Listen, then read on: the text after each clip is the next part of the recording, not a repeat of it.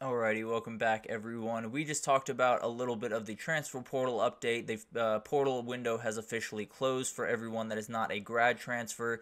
So tons of stuff happening. Still recruitment's going on, but a lot of guys have either picked where they're going or the signs are very, very clear of where they're going to end up. But we will definitely continue to unpack that, give you guys updates when needed. But let's get into Nebraska and let's talk about this season that is ahead for them. A huge season. I apologize, my hair is a little bit all over the place right now.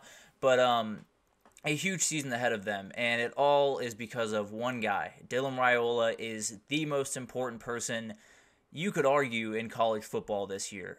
When you talk about how much one fan base is putting on one person, it'd be hard to find someone that outweighs Dylan Raiola. Now, you could go to Shedeur Sanders, who absolutely has a ton on his shoulders every single day.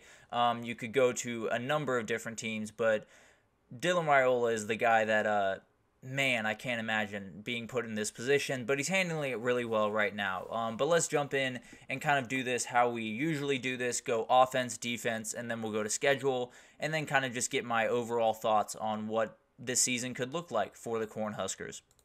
So a lot of this has to do with some of the craziness that has been going on around the Big Ten in general. There feels like there's a little bit more of an opening in the college football world when it comes to the Big Ten in particular. You have Oregon coming in, who I think is going to be a great team, but when you look at USC, UCLA, and Washington, not necessarily the teams that they were a year ago, not necessarily the threats that a lot of people maybe expected them to be coming in to the Big Ten. And then you have Michigan replacing all of those guys that just found their way to the NFL. So many guys that has to be replaced there. Ohio State's obviously shaping up to be a great team. Penn State is still kind of up in the air, so there's openings, I guess is the best way to put it, and Nebraska is a team that absolutely is going to be after one of those openings, and it all starts with this offense, right? We looked at the defense last year. It was really good, and we'll get to that a little bit later, but the offense starts and almost ends with Dylan Raiola, right? He is the guy that has been pitched as the savior of Nebraska football. He's the one that they want to bring them back to the top of college football. Can he handle that? He looked more than fine on Saturday, but we'll find out in the fall if he can fully handle what's being put on his shoulders. Now, there's a lot of stuff in place to make that a little bit easier on him. Marcus Satterfield is his offensive coordinator, has done a great job pretty much everywhere he's been. Struggled a little bit when he was up there with the Panthers, but at the end of the day, this is a guy that can not only create really good offense, but create offense that is digestible, create offense that is dictated by the run. When you have guys like Gabe Ervin Jr. and Raheem Johnson, who both actually are coming back from injury, but once they do, they should be more than fine in that running back room. Also have Dante Dowdle, who is a transfer from Oregon, so there's plenty of talent there. And Marcus Satterfield, if we know anything about him during his time at Baylor and during his time at Temple, running the ball is going to be the place where their money is made. And then you'll take your chances where they find them in the passing game, and you got plenty of guys to throw to in the passing game as well.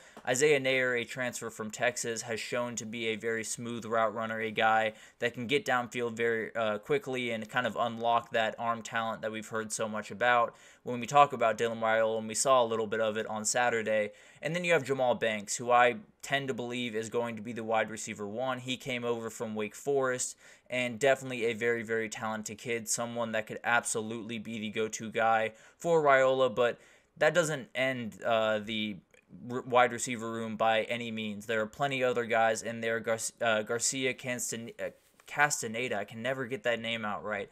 Malachi Coleman, and especially Jalen Lloyd, who has come on very, very strong in the spring.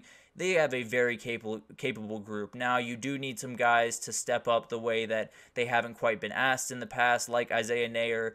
But at the end of the day, very talented guys, guys that have a ton of ability. And if Dylan Raiola can put balls the way that on them the way that he was on Saturday, they won't have any struggle in this offense by any means. The O-line is the big question mark here. They really struggled with that front. So poorly, in fact, that they made Colorado's defensive front look dominant in that game that they played, and we found out very quickly that was not a dominant defensive front. So Tons of stuff needs to happen there. They did bring in Micah Mazuka from Florida, a very talented guy at right guard that absolutely will be a starter for them right away. They're bringing back a lot of guys from last year, which is kind of a double-edged sword because it wasn't the best unit, obviously, but those guys could definitely have grown since then. We'll obviously find out what all of that is. Dylan Raiola does have some of that athletic ability to get out of those hairy situations, but it's not necessarily his calling card, right?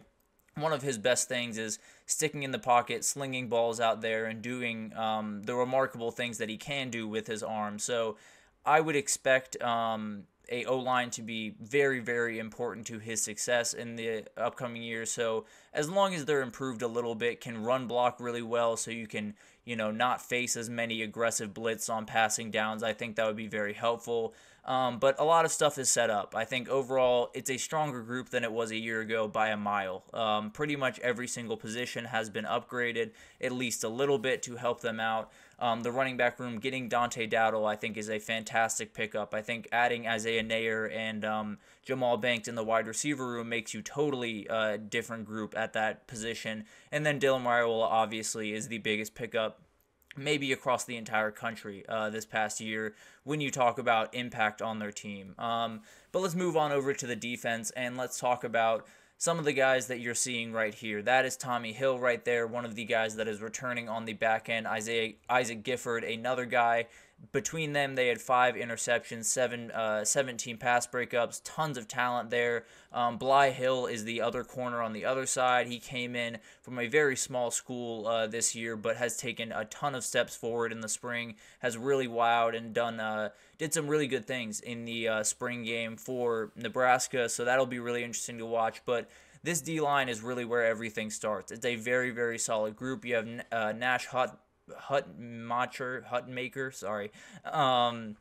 Nash Hutmacher and Ty Robinson, 2 guys that a lot of people around the program say these are NFL caliber defensive tackles. They're going to be holding down the interior defensive line. And then you have Jamari Butler coming off the edge. All guys that have been very talented in the past. Now, they did lose Chief Borders to the portal, which was not one they were expecting because he had an absolutely huge spring and it kind of burst onto the scene. But they still have guys behind him that can definitely help out. You have MJ Sherman, you have Princewell Umanmielen, who is the brother of Princely Umanmielen down there at Ole Miss.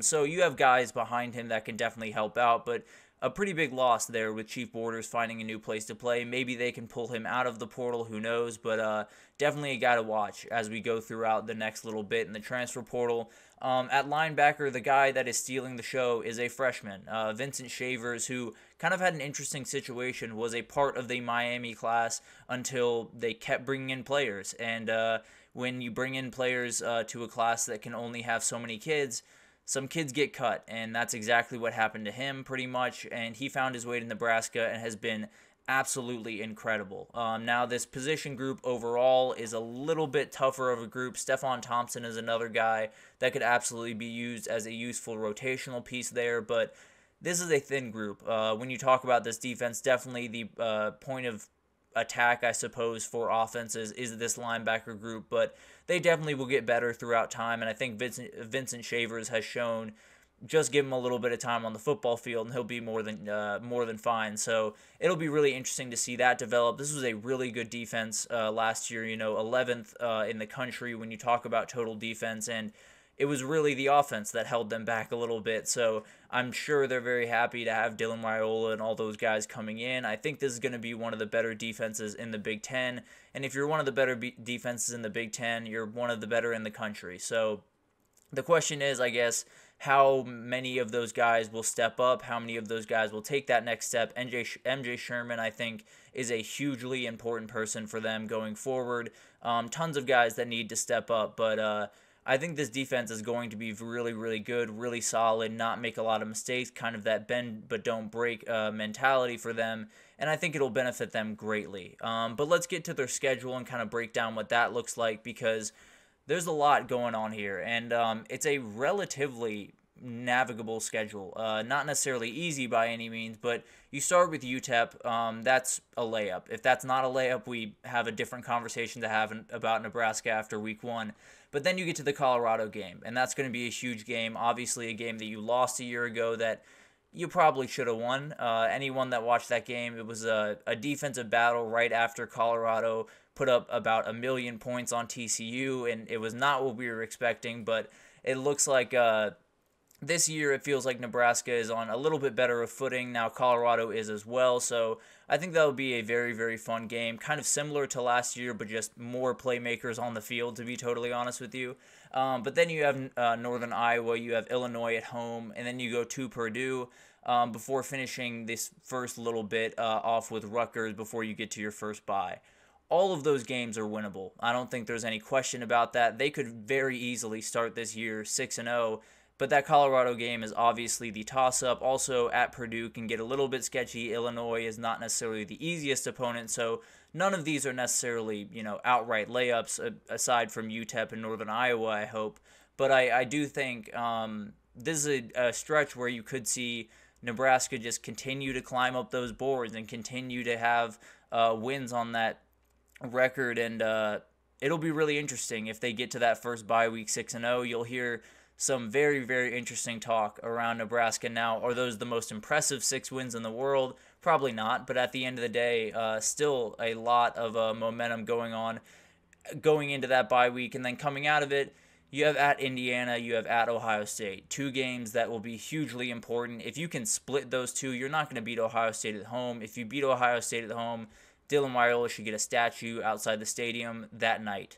But if they can beat Indiana, if they can keep that momentum rolling, maybe you drop one to Ohio State, that's fine. And then that UCLA game will be very interesting. You don't really know what you're getting, obviously, the first time that they're facing off as Big Ten opponents. So that will be a very interesting game to watch. UCLA, I would say, is not necessarily on the best of footing right now. So I'd lean towards Nebraska in that game right now, but tons can change before then, before you get to your last bye. And then this last 3 games, in my opinion, are the ones that will define whether this team ends, 8-4 or 9-3 or 6-6 or 7-5. These games are hugely important. At USC is a team, logically, if you look at them roster for roster, I would probably take Nebraska's roster. The question then becomes, can you handle, traveling that far and handling a atmosphere you've never had to be in? And maybe Miller Moss ends up being the quarterback that we saw in the bowl game and not the quarterback we saw in the spring game. And maybe some of the defensive struggles come along a little bit faster than you would assume for USC. So that's a very sketchy game. That's kind of a toss-up in my eyes. And then Wisconsin, kind of the same thing. I'm not really sure how they kind of fit with Wisconsin. I think Wisconsin is one of the very big unknowns in college football this upcoming year. So you never really know what that game's going to hold. And then at Iowa, that could be a total toss-up. Playing at Iowa is incredibly tough. That defense is going to be good. There's no question about that. That offense, hopefully, will be a little bit better than it was a year ago. So a lot of those games will, be able to unpack a little bit more as the season goes on. But those are 3 hugely important games for Nebraska, either finishing it off on a great foot and going into 2025 with all this momentum and Dylan Raiola as your quarterback for the second year, and all the things are going the exact way that they want them to go. But then there's that other reality where you drop those 3 games and you go into 2025 questioning what's going on with your program and worried about this, that, and the other. So there's a ton of variability within the schedule, but it's very doable. There is tons of opportunities for them to make some noise in the schedule. I think beating Colorado would be a huge win just because of the national perception of that game and of that team. Then you get at Ohio State. I don't necessarily think you'll win that game, but that obviously gives you a massive opportunity to put your name on the map. And then you get at USC, you get at Iowa, Wisconsin. These games, don't necessarily seem like the sexiest games in the world when you look at them at face value, but they're going to be really tightly contested and going to be the games that Nebraska, has lost in the past and needs to win going forward. So it'll be really interesting to watch this all unfold. I think when you talk about this Nebraska team, there's so many different things at play, right? There's so many different variables and unknowns. It all starts with that guy in Dylan Raiola, obviously, because he is the person that is going to make this team go. He's going to be the person that, in the games where they lose by 6 points or they lose by 3 points, he would be the guy that would get those 3 or 6 points, right? He would be the guy that gives them more stability at quarterback and doesn't put their defense in bad situations and does the things that have been really lacking around Nebraska for quite some time. So it'll be really interesting to watch this unfold. I think the talent has gotten immensely better around there. Probably one of the bigger talent jumps over year to year in college football this year when you talk about where they were a year ago, especially at the quarterback position. No disrespect to Henrik Harburg, but definitely not what you want when you're running around the Big Ten up there. So having Dylan Raiola at the sticks is huge. If he can burst on the scenes, things get very, very interesting in Lincoln, Nebraska very quickly. I think this year is likely a build-up year, if I'm being totally honest. I think there will be some of those freshman mistakes that tend to happen with these quarterbacks when they first come onto the scene, especially in the Big Ten, where you're facing incredibly tough defenses week in and week out. So I think this will be a little bit of a build-up year. I think they're a team that could beat some teams they're not supposed to beat, but also lose to some teams they're not supposed to lose to. They could kind of have that, learning how to win type of year that all these teams need to have. In that rebuild, you saw it in year 2 under Sark in Texas, where they went 8-5, lost some games they probably shouldn't have lost, but learned how to win, learned how to get a little bit better, and then they burst onto the scene. And it's something that has happened over and over with Matt Rule, whether it's Temple or Baylor. The third year is usually the year they break out. The second year is the build-up year, the year where you see all of the things that need to be in place, but it doesn't necessarily translate to as many wins as you could have hoped. So I think you sit around somewhere around 8-5, 7-6, maybe even 9-4 type team. But this team does have the chance to be even better than those second-year teams under Baylor and Temple just because of the talent level and the little bit of an opening they have in the Big Ten this year. So I'm going to be watching them very closely. This is a team that I think is so fascinating because of the Dylan Raiola factor more than anything else, but also a very good defense that really just needs a little bit of help from their offense. And bringing in someone like Raiola, bringing in the Dante Dowdle in the run game and all the wide receivers they brought in, they've done everything the way that you need to do it. Now, the results on the field need to happen, but the work has been done. Now it's just let the chips fall where they may for Nebraska, and it'll be really, really interesting to watch. But I gotta say, I think they're on the right path. But that will do it for this edition of the GSMC College Football Podcast. Thank you so much for tuning in. We are presented by the GSMC Sports Network. Your support means a lot to us, so please remember to subscribe to the show, leave a positive review. It does make a huge difference. Also, follow us on Facebook, Twitter, TikTok, Instagram, and more for all the content and updates. Also, I do want to send out a little PSA. I would love to start doing some segments where I take some of your questions about the offseason, some teams you're watching, whatever it is.